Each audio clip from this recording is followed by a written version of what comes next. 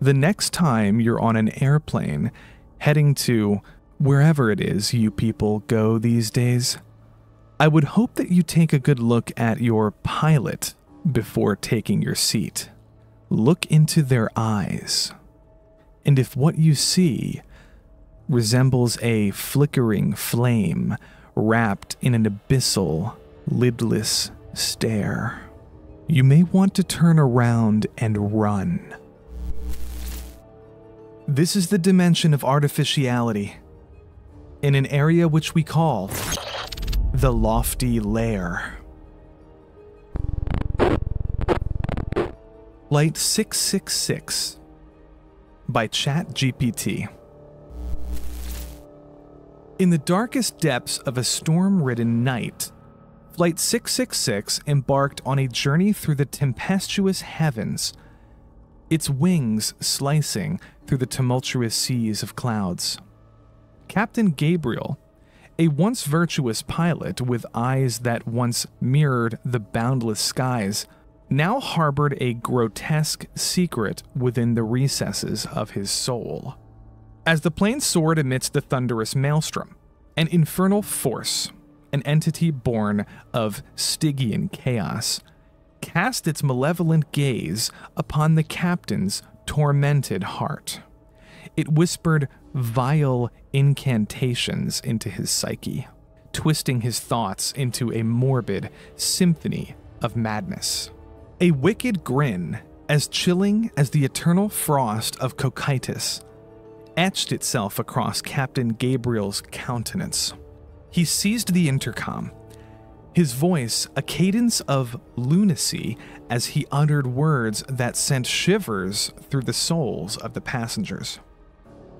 "Ladies and gentlemen," he purred, his words dripping with macabre glee. "Let me entertain you with a riddle. What do you get when you blend turbulence with a recalcitrant engine? A one-way sojourn into the abyss, of course." Nervous laughter danced within the confined cabin, a masquerade concealing the trembling unease beneath their fragile veneer of bravado. The passengers exchanged fretful glances, sensing the abhorrent discord within their captain's psyche. Captain Gabriel's voice echoed through the fuselage once more. "I hope you savored your in-flight reprieve. For now, we embark on a descent to remember. Brace for the impending impact."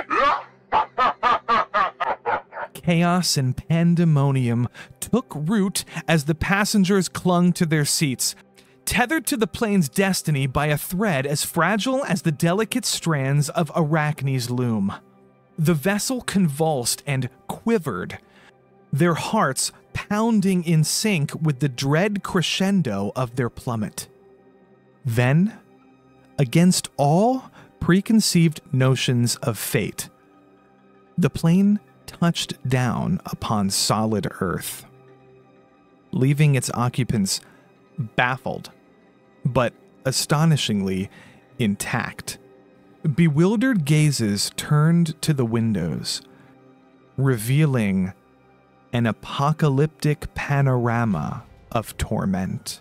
Before them unfurled a landscape hewn from the abyss, an accursed realm where rivers of seething magma wound through desolate plains. Grotesque fiends slithered in the Stygian shadows, and a sanguine firmament cast its spectral pallor upon all that lay below. The passengers had landed not upon Earth's embrace, but in the very bowels of hell.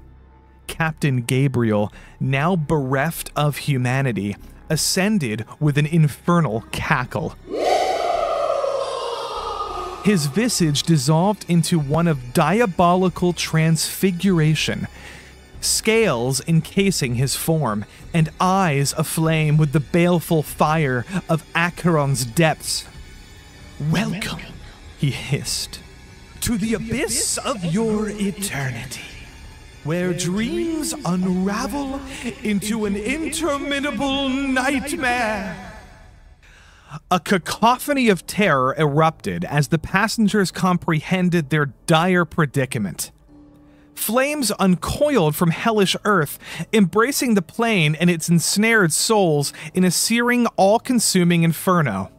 They writhed, their agonized cries composing a dirge of torment, a requiem for the damned. Captain Gabriel, fully metamorphosized into a demon of malevolent dominion, reveled in their anguish. As the plane succumbed to the conflagration, he bore witness with perverse delight. For the forsaken souls were now his chattel, an unholy congregation for him to govern in an eternity of suffering.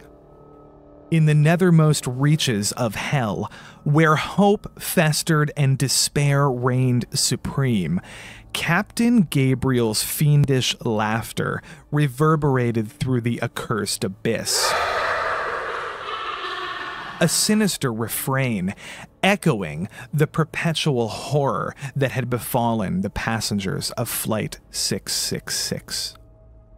And as the infernal mirth waned, the demon's gaze sought another vessel, a pilot to perpetuate the cycle of terror. Thus, the nightmare continued, a tragic, epic unfolding with each cursed flight as the malevolent force claimed anew its victims, ensnaring them in the infernal grip of their own unrelenting fear.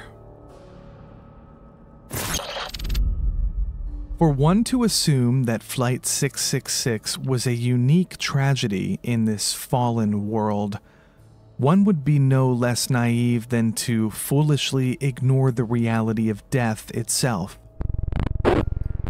I would advise a road trip on your next pilgrimage. Stay out of the skies in the lofty Lair.